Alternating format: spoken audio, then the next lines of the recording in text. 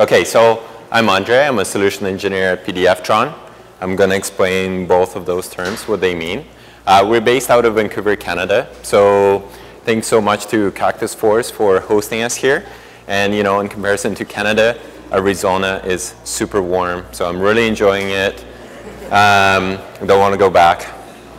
Anyways, so what is PDFTron? PDFTron, well, first of all, it's a cool name. A lot of you at the booth were like, whoa, PDFTron. So we started around 20 years ago when the Tron was cool. And then pretty much you can think of us that we do everything and anything with PDFs. We started right around the same time as a PDF specification happened.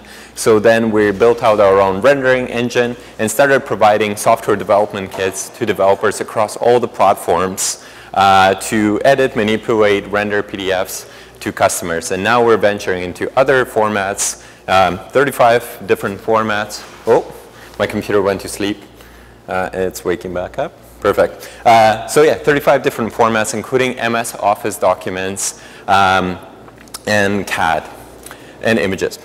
Now, PDFs are kind of sometimes pretty tricky to work with. So what happens in a lot of, like Salesforce, we have a whole bunch of PDF documents that users are working with, but unfortunately they're kind of forced to go outside of Salesforce application. They're forced to download it or open a new tab. Then, PDF format kind of painful to edit or manipulate, so they have to have a tool like Adobe Reader, and then they re-upload back in, creates a new version, kind of the whole process gets messy. So we identified that, and then we created a Lightning Web component that goes and plugs and plays directly into the Salesforce. So you can bring up, your PDFs, your MS Office documents right inside this component, and then customize the whole process specifically tailored to your customers and your users. So you can implement pretty much anything when it comes to WebViewer. So the UI is highly customizable. So we can kind of disable features like downloading and printing of a PDF, disable text selection, as well only provide our users with the tools they need. So for example, if we're kind of building like a signature workflow for our users, kind of like DocuSign, DocuSign actually uses us for applying digital signatures on PDF documents. So if you use DocuSign, you use PDFTron. Now, for example, here, I can place my signature anywhere. And the UI is super simple and very clear to users to understand what's going on. And all of that can be customized by you. And really, it's kind of tailored towards developers and architects because it's not just a ready-to-go app. It does require some customization specifically for your user workflow. So you can also protect the content that you're working with and dynamically place the watermarks on the PDF pages, perhaps maybe with a username to prevent them from screenshotting the sensitive nature of the documents. And then you can provide your users with rich annotation capabilities, like drawing on top of it freehand, highlighting text, creating measurement tools. This is really popular in our architectural and engineering. So software that, I need to measure distances on a PDF document. If it's a blueprint, I can create them. And then really cool part about it, to make the whole experience interactive, we can actually start to go ahead and comment on the document to say, hey, please change the text to this, or assign the task to the next person. So that kind of happening right on the document, and then we can save all of that back to the Salesforce, right? And then, we can save it as a new version of PDF with annotation merged into it. Or what we could do is just save all that annotation data separately into our database and go from there. And then we can open documents from pretty much anywhere, whether it's Salesforce or REST APIs to pull from others.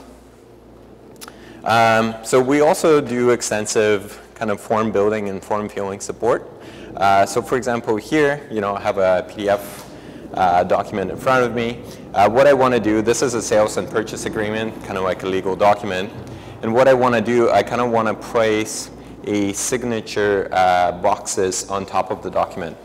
I can manipulate multiple properties on that field, as well as I can drop a text box as well. So then when I'm kind of done with positioning, so we just took a scanned document that previously wasn't a form, and turning into an actual Acro form that can be filled. So after when we're ready to kind of create them, we can now send it out to our users for signing purposes, and they can just quickly reuse their existing signature or put a new signature on. And all of that kind of interaction, you can control the whole process. There's lots of events exposed to you, kind of seeing what happens, when does it happen. You can provide additional validation to check whether or not the user has signed the document. Okay? And then same thing with page manipulation. A lot of the times when we do get the documents in, they could be coming in, there's multiple pages, maybe we need to rotate them. So all of that is available to us. We can manipulate the document straight inside the browser, inside that Lightning Web component, and then save it back as a new version. And the technology is purely client-side. It doesn't require any server-side dependencies, so you don't have to worry about your document privacy or security going out to servers that you don't know. Okay? And then, for example, in some of our advanced samples, we have redaction, where let's say we have very sensitive information, like possibly the company name and the amount. What we could do is just kind of predetermine some of the fields that need to be redacted ahead of the time, and then we can just kind of apply it all at once and burn in the reductions. Cool? Am I running out of time? 15 seconds. 15 seconds. Okay, sounds good.